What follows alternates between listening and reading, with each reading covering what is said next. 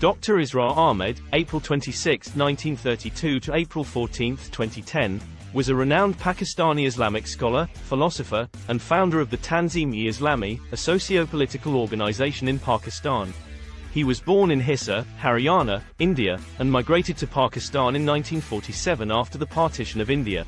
Dr. Israr Ahmed received his early education from a traditional Islamic school and later studied physics and mathematics at King Edward Medical College, Lahore. He then went on to pursue a master's degree in Islamic studies from the University of Karachi and a PhD in Islamic philosophy from the University of Edinburgh, Scotland. Dr. Israr Ahmed's main focus was on the revival of Islamic thought and the establishment of an Islamic system of governance.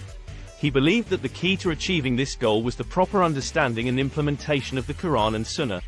He was a prolific writer and speaker, and his lectures and books on Islam and Islamic revivalism are highly regarded in the Muslim world. In 1956, Dr. Israr Ahmed started his career as a lecturer in the Department of Islamic Studies at the University of Karachi. He also worked as a research scholar at the Islamic Research Institute in Islamabad, Pakistan. In 1975, he founded the Tanzeem-e-Islami, which aimed to create a society based on Islamic principles and values. The organization has branches in several countries and works to promote Islamic education, social justice, and human rights. Dr. Israr Ahmed was a highly respected figure in the Muslim world and received numerous awards and honors during his lifetime.